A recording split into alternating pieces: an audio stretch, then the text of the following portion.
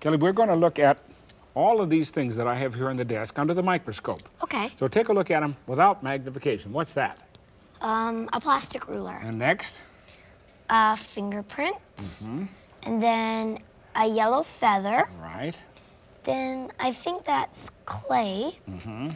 And that one says it's a flea. That's a flea, okay. Yeah. Now, before we look at the rest of them, let's look at the plastic ruler, and so that you kind of understand what's happening. Okay. I'll put the plastic ruler here under the microscope.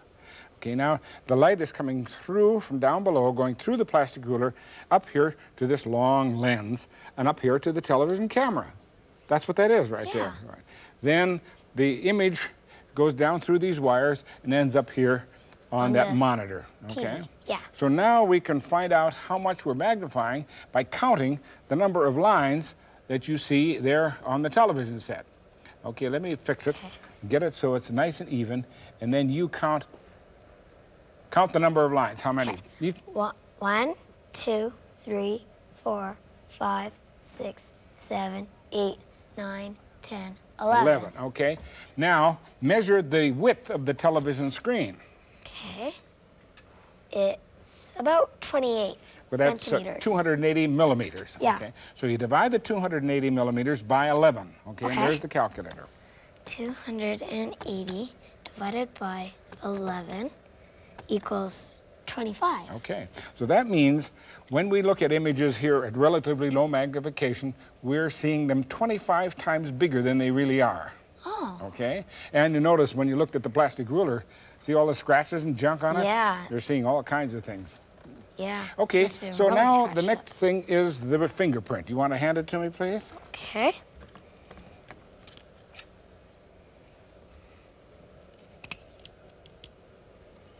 There is the edge, and here is what a fingerprint looks like, magnified 25 times. It looks like that stuff is just dirt. Well, when you take a fingerprint, you actually put some form of dirt, more likely carbon of some kind, and you stick it to the oil that's been left behind when the finger touches something. Yeah. So that's why it looks like dirt. Oh. And the detectives, when they look at that, would recognize that as a loop. You see how it loops around? Yeah. That's one of the ways you identify the kind of fingerprint that it is. Okay, now next. The feather. Okay. I wonder what that's going to be like. Now there is what it looks like. Now let me move it down here, or let's go up here to this edge. Okay. Or out here to the edge like this. Now, whoops, that's a little too much light. Let me magnify it just a little more by going up and moving it over so that you can see what's happening with the various strands. You can see the little strands of feather. Now, you see, first of all, here's one of the sort of veins of the feather coming up, and here's another vein over here. Then there are little things that come off of each of them. Yeah. Actually, they hook together. They do? And that's what makes the feather nice and strong. Oh. In fact, I'll zoom up a little more, and you watch. Yeah, they do kind of look See how they are right there. Right, they're all hooked together, and that's what gives the feather its tremendous strength. Yeah. Okay, what was next? The clay. The clay.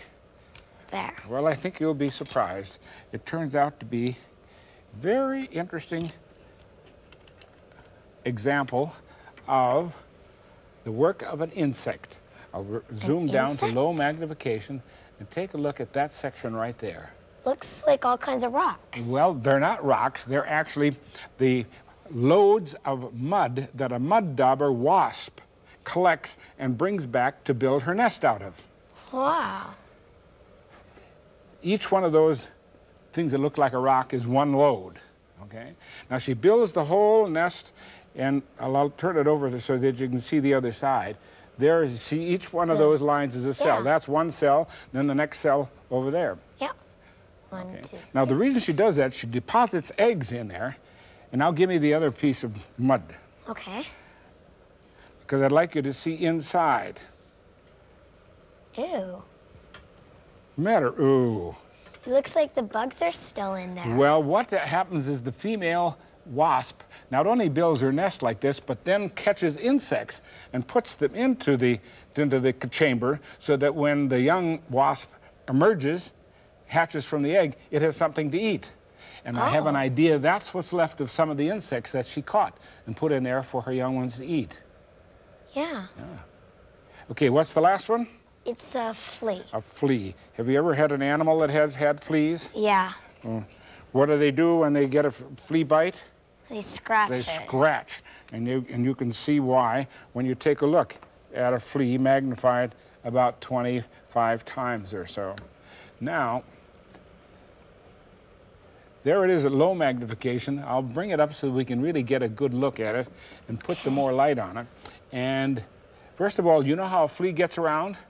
Well, does it walk? They walk, but they don't fly because they don't have any wings. It gets from one animal to the other by hopping. And see those two back legs back there? Yeah. They're very powerful, and they can hop maybe 14, 15 times the length of a flea. It jumps like crazy. So it gets around like that. And then when it gets on an animal, then it uses that piercing thing at the front to suck out blood. And that's what makes the animal itch. So that's why they scratch, because the flea is biting them. In order to get some blood, in order for the female flea to use the blood to develop new fleas as part of her food. Anyway, we've used a lot of expensive equipment here to look at things. You just get a good magnifying glass that magnifies 10, 15 times and look at the stuff around you. I think you'll find all kinds of fascinating sights in the microscopic world. Yeah.